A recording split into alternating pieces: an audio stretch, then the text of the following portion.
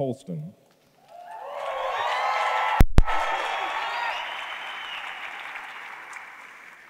Mr. Colston is an entrepreneur, business owner, and a member of the New Orleans Saints Hall of Fame.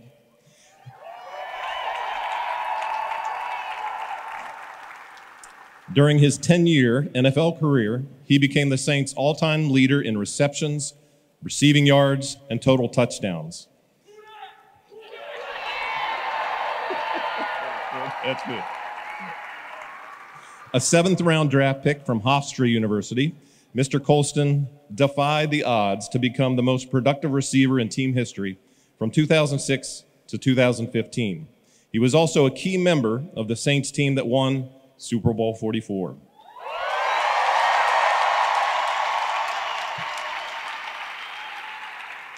Mr. Colston is the founder and managing partner of Dynasty Innovation, a strategy and execution firm focused on marketing, branding, sports, and professional development. He's also a partner and director of business development at Main Squeeze Juice Company, a New Orleans-based fast casual juice and smoothie bar that has a number of franchise locations spanning from New Orleans to Houston, and currently has more than 40 locations in development throughout the country. Additionally, he leads the Center for Innovation at Virtua Health System and also serves on the advisory board for the One Team Collective, a sports technology accelerator run by the National Football League Players Association. In 2018, he collaborated with the Columbia Business School to create an executive education program for current and former athletes. Seeing a lack of structured education programs for athletes, he worked with the business school to develop a program that would give these athletes the tools and knowledge to become successful entrepreneurs and investors. It is now my distinct pleasure to invite Mr. Marques Colston to deliver the Class of 2019 Commencement Address.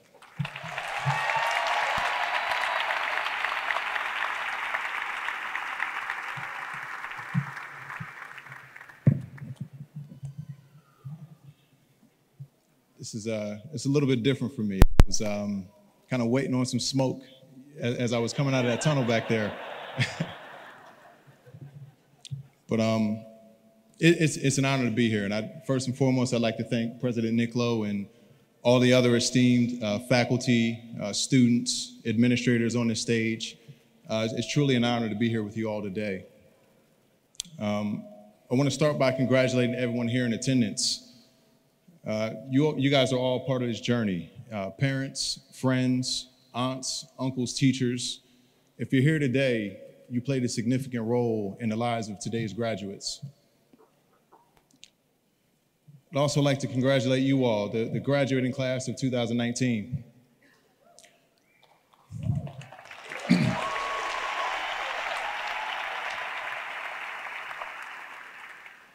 It's truly an honor to be here with you all today, and especially as you celebrate the end of this chapter and you anxiously await the next. Honestly, the opportunity to be here and speak with you all today, it took me a while to come to grips with. I had to do a little bit of soul searching. To be honest, it took me a while to figure out exactly what I wanted to say to you all. What could I say to you? You know, this task of kind of being the last person to provide advice before you go out into the real world is a bit intimidating. But mostly because I had to look into myself and look in the mirror and ask myself questions about the value of my experience. What makes me someone worthy of speaking to you today? And ultimately, it led me down a path where I thought about the things that helped me to be successful. Sure, I was blessed to compete against some of the best athletes in the world on the highest level. And the pressure and intensity that it takes to compete at that level is insane. I've played in the Superdome in front of 80,000 screaming fans of Who Dat Nation. Played on the biggest stage in the Super Bowl, knowing that there's hundreds of millions of people watching on TV at home. But still, when I looked at that, I had questions. My stats from the field wouldn't help you. Stories and reminiscing about locker room stories and reciting all those things wouldn't help you either. Retelling stories about companies that I've invested in and partnered with, consulted for, they wouldn't help you. I knew I had to look a little bit deeper. And I think what makes the pressure at this moment a little bit deeper is, it's a little more personal. Because in speaking to you all today, I'm really speaking to myself. That lingering question of what wisdom could I leave you with today? What experiences could I share, or what advice I could leave you? It still weighed on me. So as I started to prepare for this speech, I realized that many of you arrived here on campus around 2015 to start your academic journey. At the same time, I was getting ready to embark on my own journey after choosing to retire from football. So the last 4 years have led us all here to this arena today. Though we come from different directions, experiences, and perspectives, we're all connected. You all have spent the majority of your lives in school, all leading to this point today. You're all connected with the common vision to leave here as University of New Orleans graduates. Some of you do know what you'll do next, others of you don't, and that's okay. Some of you will go on to put your degrees to work. Others of you will find passion in another field, another industry, and that's okay too. The unknown that lies ahead can be a very unsettling feeling. We all go through it. It's part of evolution and growth. You see, I know this process pretty well. Like you, I spent 10 years, 14 if you count college, focused on one thing, and I was working to become the best professional football player I could be. I worked my butt off year-round, and ultimately that led to a great 10-year run. Caught a lot of passes, scored a lot of touchdowns, won a lot of games.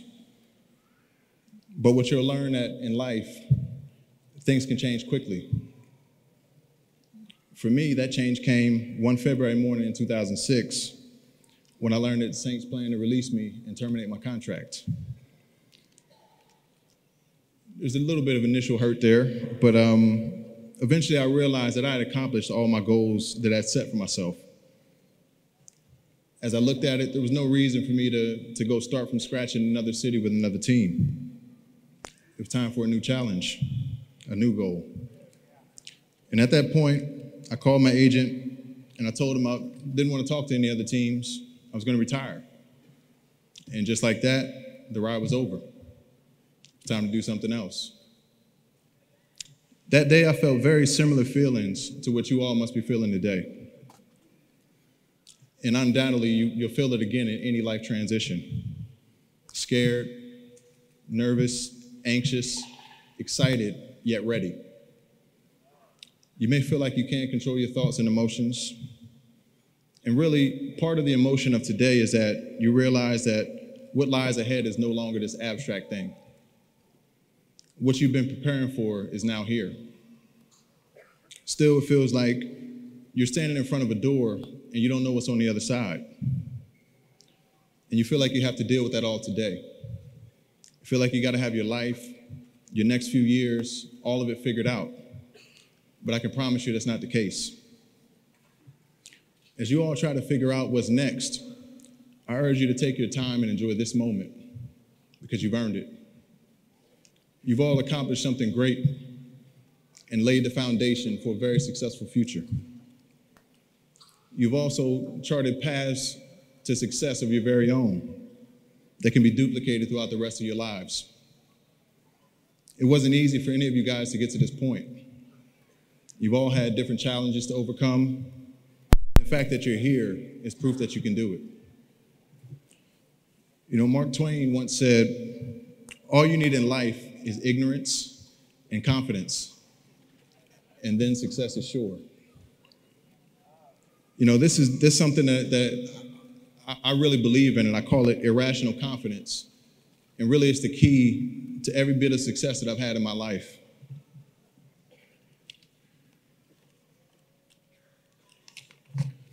You know, over the years, I've studied the work and career paths of successful athletes, entrepreneurs, leaders, politicians, and they all seem to have this similar irrational confidence.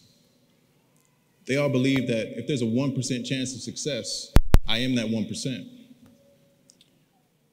That conviction is rooted in the belief that rationale and logic can't account for everything.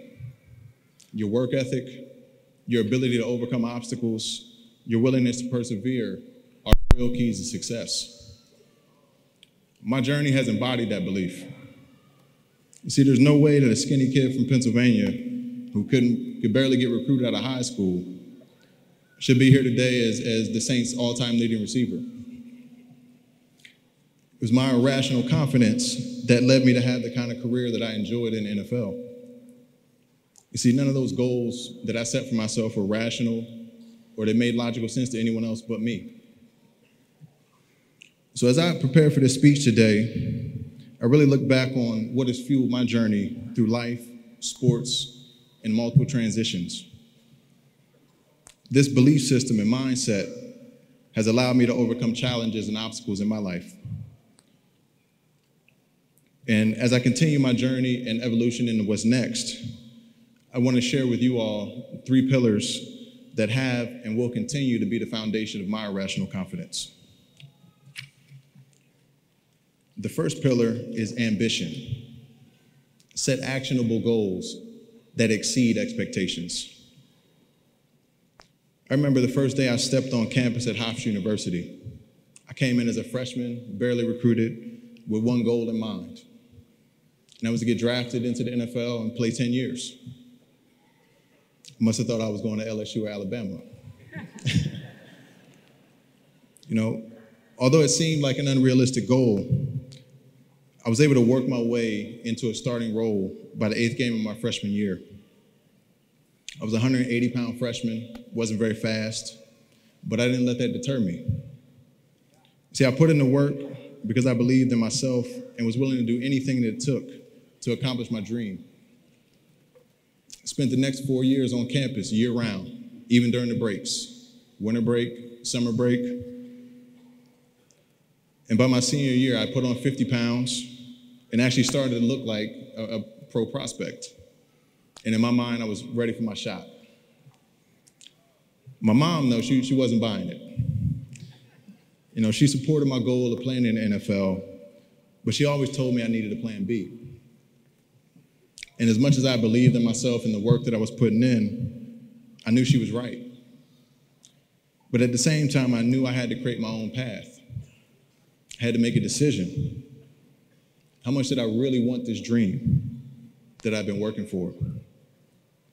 And eventually, got up the courage to tell my mom that I did have a plan B. And it was that plan A was gonna work. You know, we laughed and joked about that for years, after I got my degree, of course. But see, that confidence was fueled by my ambition and my willingness to work. And that's when she realized that this wasn't just a dream for me. This was a tangible goal that I was willing to put in anything to achieve. And that mentality has stuck with me the rest of my life and will continue to. By making plan B that plan A has to work, it's something that I keep in my mind, and it's something that even as I enter new businesses or I work with entrepreneurs and help them to coach them and effectively run their businesses, it's a mindset that's always at the forefront. So as you go forward to activate this ambition and achieve your big goals, you're gonna need a few things. You're gonna need some people in your corner that hold you accountable, even to your own goals at times, and provide support even when times get tough. You're also gonna need some naysayers that think your goals are irrational and unrealistic, because they become your motivation, not just to prove them wrong, but really to prove yourself right. Realize that everything can work for your benefit. You either win or you'll learn. The next pillar of irrational confidence is mastery. Learn to become a master of your craft. As a young player here in New Orleans, as a 7th round pick, you figure out quickly that you got to figure out ways to do more than what's asked of you, just to get an opportunity to play. You see, we had a pretty complex playbook on offense. This guy, Sean Payton, you might know him. He came with a playbook, probably hundreds, if not thousands of pages. And as a young player, it's like speaking a foreign language. But the goal that I set out for myself was to learn all the roles and responsibilities within that playbook. Any position that I could potentially step into, I had to learn it.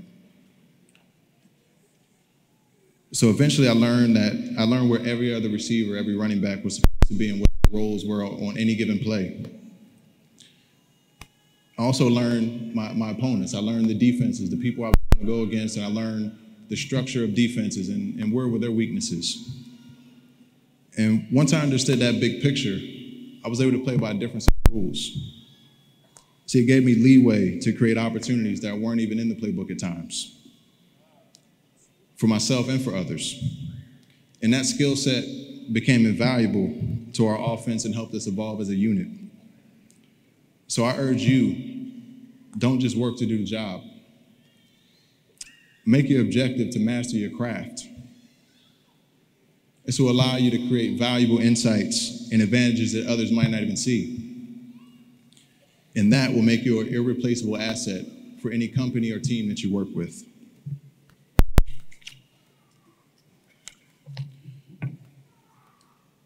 The final pillar of irrational confidence is consistency. Work daily to create positive habits. See, for our team with the Saints, just like in any other high-pressure industry, the hardest thing to do was sustain success. You know, teams can reach the playoffs once every few years, but how do you get there 4 or 5 seasons in a row? And ultimately, when you do make it to the top of the mountain, you become the case study. Everyone studies your success, and they learn from your failures to make themselves better. And for our team, especially our Super Bowl year, it became about consistently taking care of the little things: effort, attention to detail, punctuality. And once we began to consistently hold each other accountable to those small details, we became a much better team. See, when your confidence is rooted in these 3 pillars, it also allows you to create a level of arrogance or ignorance, around your limitations. Because you're focused on the road ahead and what's possible, rather than being limited by what's been done before. The harder you work, the more you dig in, the more you stack the odds of success in your favor. In closing, all of you sit here today with your dreams, your goals, and ambitions in front of you. You put in the work to become college graduates. You built the foundation for all the success that you're destined for. There will be adversity along the way. It's going to test your character. It'll test your resolve. It'll challenge you to your core at times. And expect it because it's coming. But also understand that on the other side of that adversity is an unwavering confidence, strength, and belief in self that will prepare you for whatever life throws in your direction. Don't be afraid to stake your claim on greatness. Plant your flag with confidence, as long as you're willing and ready to go put in the work to make it happen. Embrace your journey in its entirety. Take the lessons from the losses and learn why it is that you win. And that will become your playbook for success. I want to leave you all today with a quote from an author, Enid Blyton. She says, "The best way to treat obstacles is to use them as stepping stones. Laugh at them, tread on them, and let them lead you to something better." Thank you.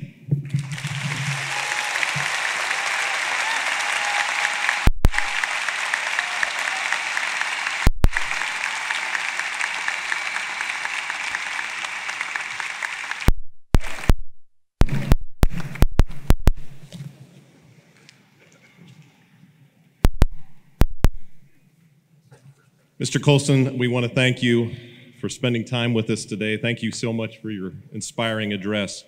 As a symbol of gratitude, I'd like to present you with this medallion.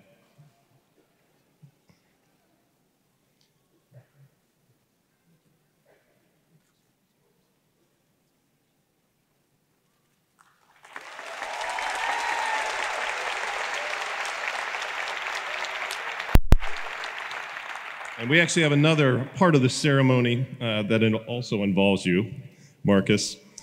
Honorary degrees are academic degrees that honor highly distinguished contributions to a specific field or fields. I'm very pleased today to award a Doctorate of Humane Letters, honoris causa, to Mr. Colston.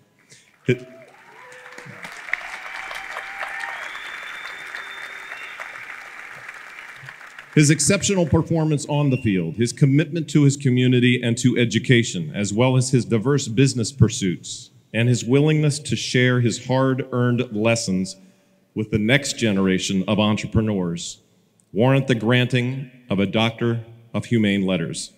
So with the approval of the University of Louisiana System Board of Supervisors and the authority vested in me, it is my privilege to award you an honorary doctorate. Provost